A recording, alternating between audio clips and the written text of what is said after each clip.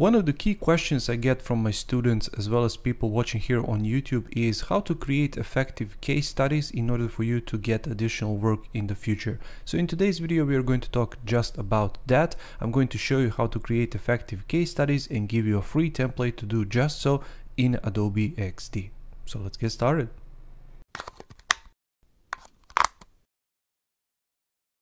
Hey designer, Alex here, welcome to the channel, and before we get started make sure to check out the links down in the description below. There is going to be a link for you to download this template which I'm going to show you, as well as some links to mentions which I'm going to mention in today's video. So without any further ado, download the template, fire up the Adobe Xd, and let's get started. So here is the template and here is how it looks like, and this is just a starting template, so just keep that in mind.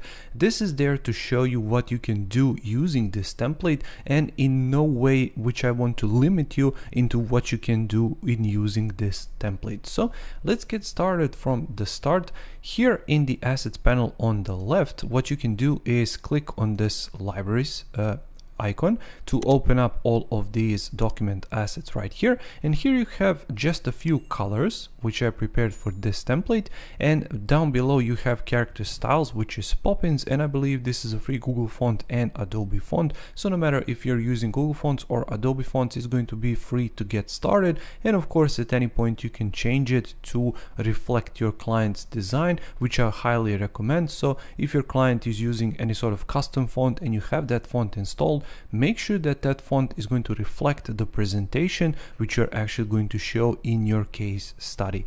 Then below that we have some components, and I'm going to talk about them in just a second, but before we move on any further, let me show you what this all is. So right here we have welcome to UX case study, and I just included this text in order for you to help you along and to help you get started if you get stuck at any point. So make sure to give it a read if you can. It's going to help you a lot if you're struggling and if you're just getting started. Then here we have a starting template, and this is just a template which I created, and I'm going to get to it in just a second.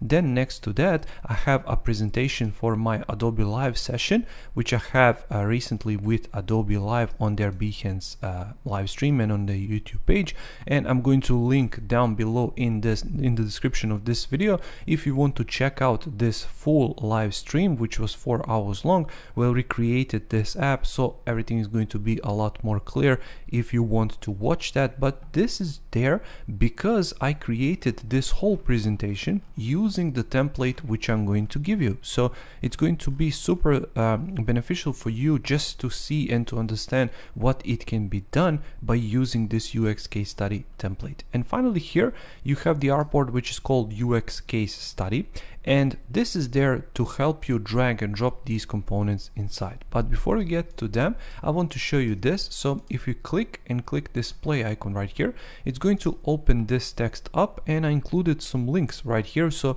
you can check out my Inception design system, which is basically the backbone idea behind this template and how to structure and prepare this template for you guys to use. So you can just go ahead and click right here, and it's going to open up that. If you don't know what design systems are, and if you want to learn a bit more about it and about Inception in particular, make sure to check out this free YouTube course right here, which is located on my channel, so to get familiar with what Inception design system is and how to use it. And if we scroll further down, you can read this awesome article on XD ideas by Justin Morales, where he walks you through exactly the entire case study structure and how a good case study should look like. And I simply took a few points from that article, I narrowed them down a bit, and I included some of my own points to show you the ideal structure, but in no way this is obligatory structure. Make sure to include only the elements which are actually in your project. So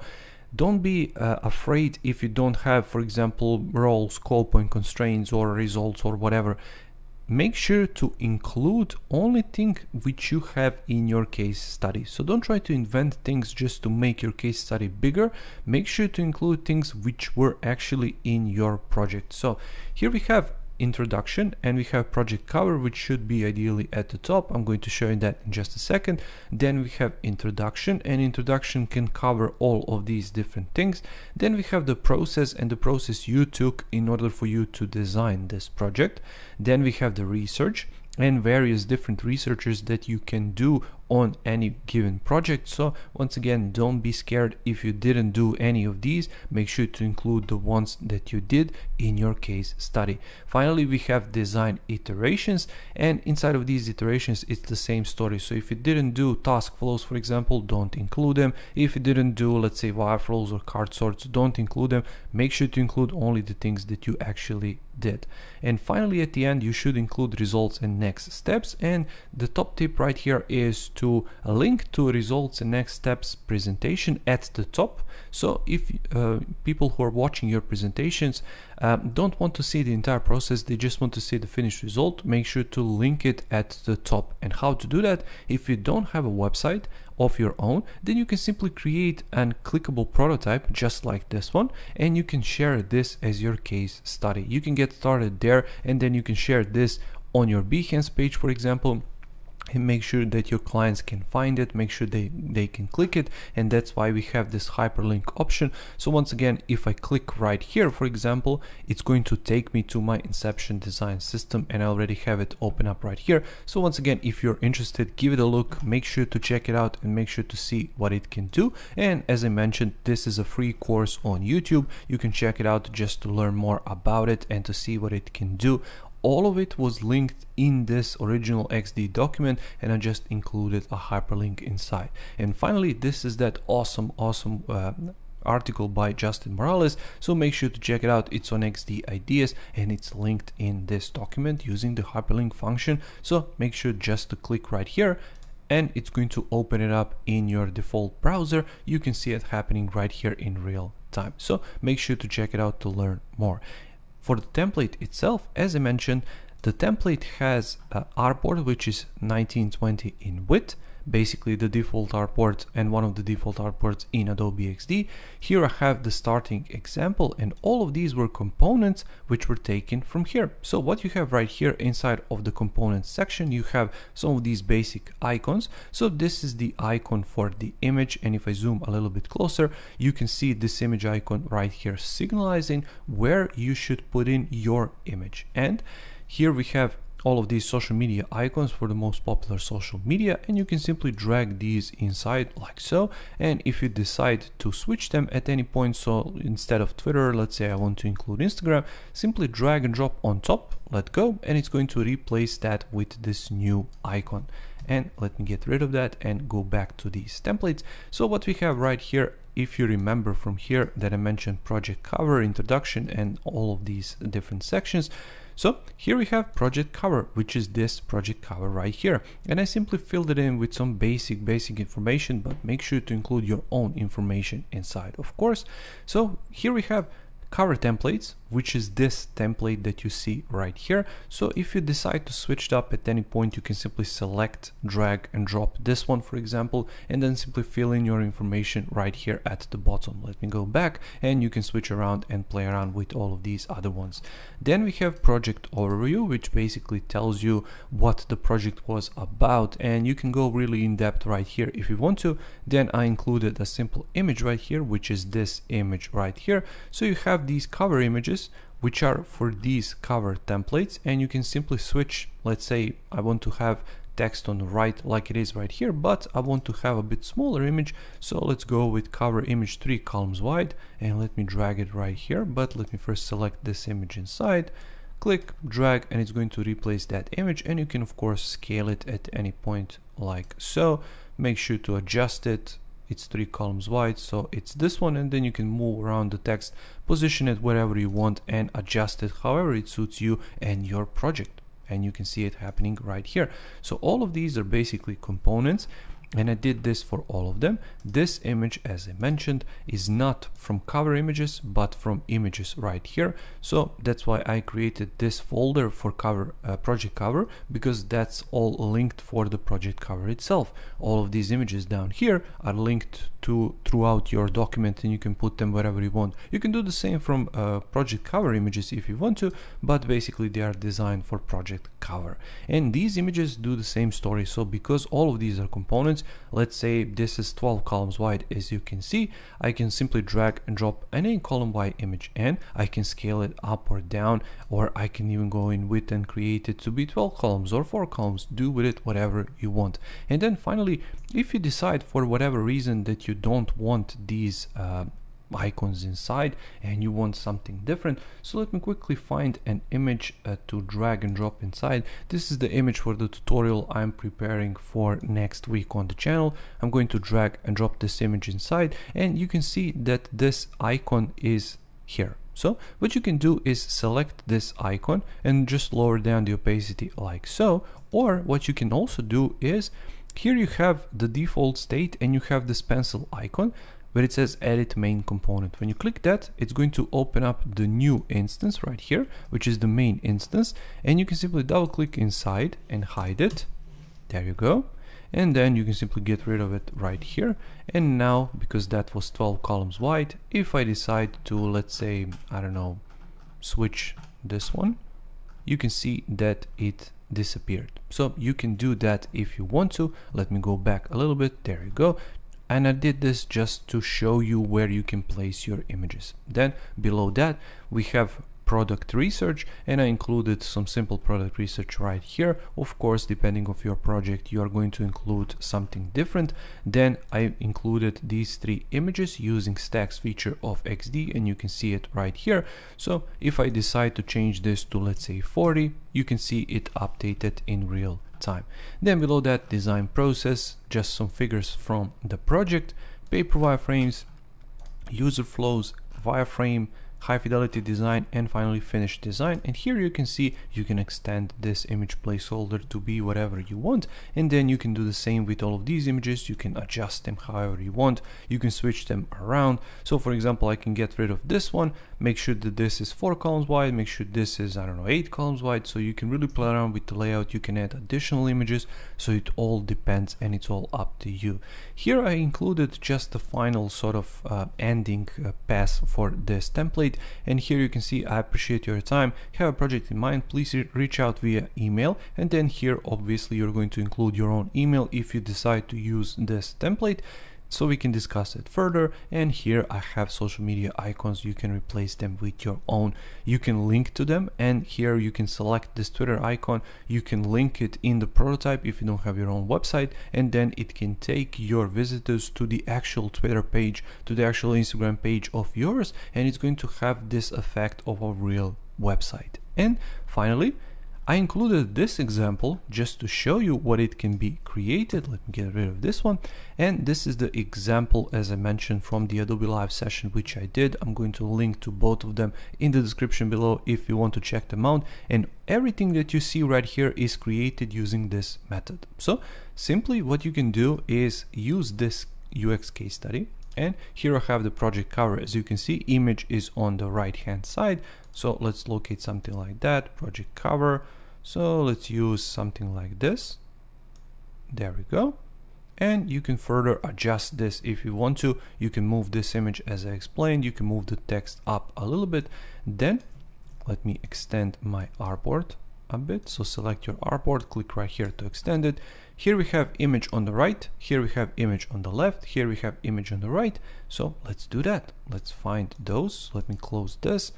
Let me close images. Let me open up the content, and here I have image on the right. Let me place it in the center, so it's this same layout. Here we have image on the left. Let me place it and hit Ctrl D, duplicate it, position it, and there you go. And finally for this one, what I did is simply duplicated this one. There we go. For the project colors, what you can do is you can include all of these manually, of course, if you did this design in Adobe Xd, but what you can also do is use a layout like this. So let me find it, there we go, position it, and because I don't need this text below, I can select it, hit delete, which is what I did actually for, let me find it, for this one, because you can see it right here. So here I can say this, so project colors, so double click project colors, there you go, and I can write this paragraph if I want to. And as for these images, what you can do is, let me count, 2, 4, 6, 8. So all of these can be like 1 or 2 columns wide, and you can include those, or you can simply drag an image. So image to column, drag it there, and not inside this component, so make sure to click outside, image to column, and you can position it roughly around here. You can hit Ctrl G to put it in a group. Here it is right here, and I can call it colors, for example. Then I can come right here, include a stack, double click inside, Ctrl D, whatever, and then make as many of these copies as you want, and you can simply distribute them a bit better. So this is 12, let's say 14 or whatever, let's say 16, there we go. So you can include all of these colors inside, so you get the gist of it and you understand how I went ahead and created all of these. And once again, if this is not clear to you, make sure to check out the Adobe live session which I did with Adobe, so it's going to be much more clear. So let me lower this down to 1080, there we go. And one final thing which I want to show you is this: if you want to change and update these colors, which I of course strongly recommend that you do, so here we have H1 color. So if I hit edit right here and go to the red, for example, something like that, hit enter, it's going to update in real time, and it's going to show you every single instance of this H1 color that you did. In case you want to change it there, you can, or in case you want to update it here, for example, in the pop-ins, and you can see it updating right here. So it applied red color to every single instance and every single component that was using this same color. So let me actually go back a step and let me change it right here in the H1, because I want to show you how it can be done in that particular scenario as well. So now when I come right here, hit edit, right here, right click and edit, and let's say I want to choose the red color, for example, something really strong, let's say this one, hit enter, it's going to apply it, and you can see the change happening right here in real time. And it's going to also make that change to every single component which is located right here. So every single component that has that color, it can be added there. Also, you can, if you want to add additional colors, you can go right here to click this plus icon, and it's going to add the color from selection. So no matter if there is a graphic inside, if there is an icon, if there is an image or a font or whatever, you can simply click right there and it's going to add it, so you can further tweak this template to make sure to fit whatever you're trying to show in your case study. Same thing goes for character styles. So let me actually go back a step and let me show you how to change the character style, like so. So let me actually come right here to show you. So right click, hit edit on this H1 right here, and here we have pop-ins as I mentioned, so make sure to check it out and to download it in order for everything to work. So let's say Playfair display, there we go. When I hit enter, as you can see, it changed and updated in real time, which is the beauty of these components. And in Adobe Xd, you can see how it looks like here, you can see how it looks like here and here. So this is a really great method and approach to use when you're creating these case study templates. Just make sure to rename it right here. So just right click, rename, and type in whatever font name you were using to make sure to understand later on when you are customizing this template for any future clients, because this template is free and you can also go back at any point to download it again. If you forgot about this video, for example, and you are struggling with something, you can simply click right here, hit play right here to open this up as a preview, then click watch this video, and there you can download this template all over again and watch this video all over again if you need to. So there we go. I hope you like this template. I hope you're going to use this template, and I hope it's going to bring you a lot of jobs in the future. Thank you so much for watching this video. Make sure to check out the description for every single link which I mentioned. If you didn't already, make sure to subscribe to the channel. I upload every single week all about Adobe Xd, UI UX design, passive income techniques, and so much more. So if you're interested in content like that, make sure to check it out, make sure to subscribe, and until next time, take care.